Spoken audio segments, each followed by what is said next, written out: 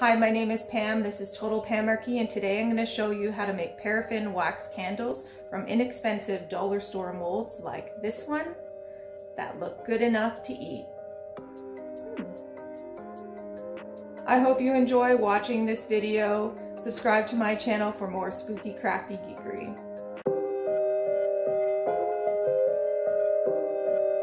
So the first thing I did was glue the wicks down into the molds. You do this so that the wicks don't float up when you pour the wax into the mold. I used hot glue.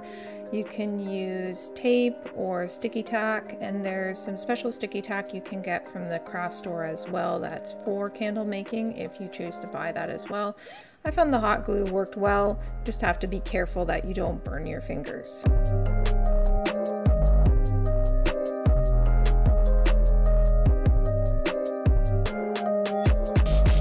When I was placing the wicks into the silicone molds, I had a hard time sticking them down. The glue didn't want to really adhere to that, which actually worked out in my favor for when I was removing the wax from the mold. I put the wicks in two different positions, from the bottom up and also from the side as well, so that if the candles were standing on their ends, that they would melt from the top down and you would see the pattern on the front of them.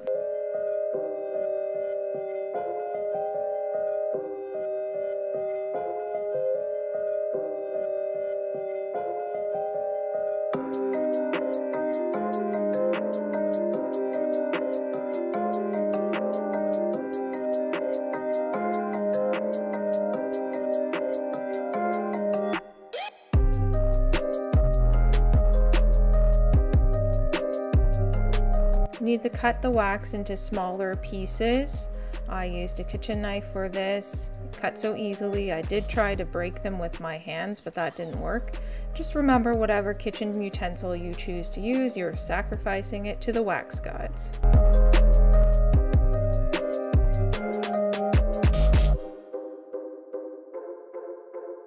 To melt the wax, you're going to use a double boiler. I have a wax melting double boiler that I got from Michael's. You can use another container to melt your wax in, but remember, whatever you use for it, you will not be using for anything else again.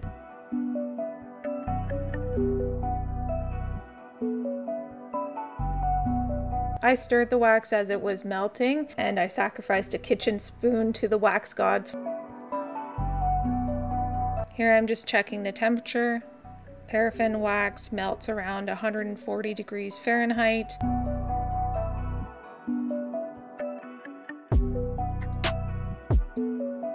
Once it's fully melted, you can add any scents that you want. I wanted pumpkin spice, but Michael's was all out of pumpkin spice scent, so I ended up using lavender scent instead. Before you pour your wax, you want it to reach pouring temperature, which is between 170 and 180 degrees Fahrenheit. And we are at 175, so we are about ready to pour. And here I'm pouring the wax into the molds. When you pour the wax in, the wicks will move a bit. They're not coming off of the bottom. My wicks were coated in wax. Not all wicks will be. As you pour the hot wax in, it melts the wax on the wicks and they move. So you'll want to stabilize them with some sort of stick or something. I used skewers that I had broken in half for this purpose.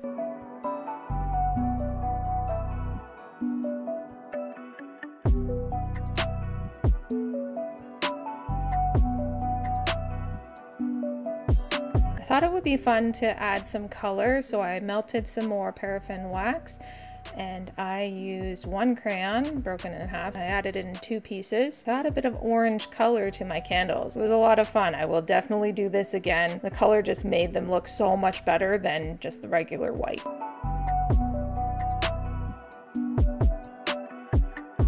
We're just pouring in the melted colored wax into the mold.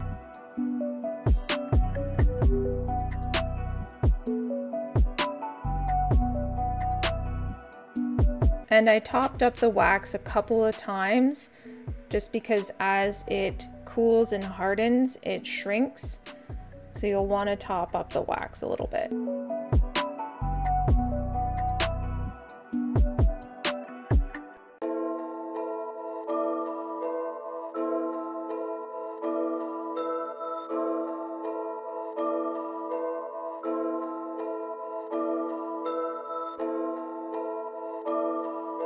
After about an hour, if you have wax in a container, you'll have a little bit of a divot.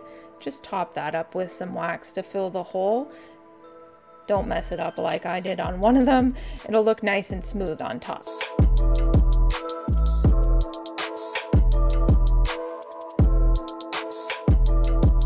Once your wax is hardened, you can remove them from the molds. I left them for a couple hours.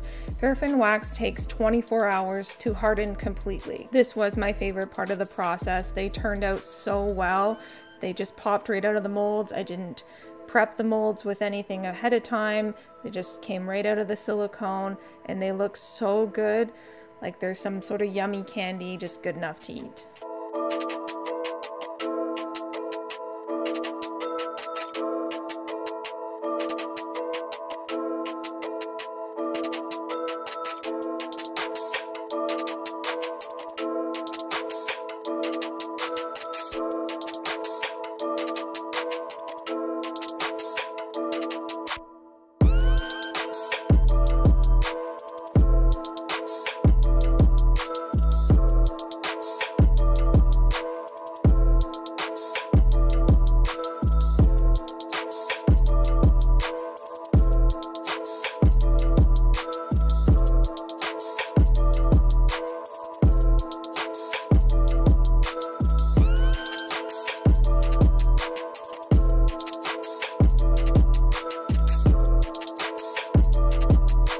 Thanks for watching. I hope you enjoyed this video. I had a lot of fun making these candles and they turned out a lot better than I was anticipating.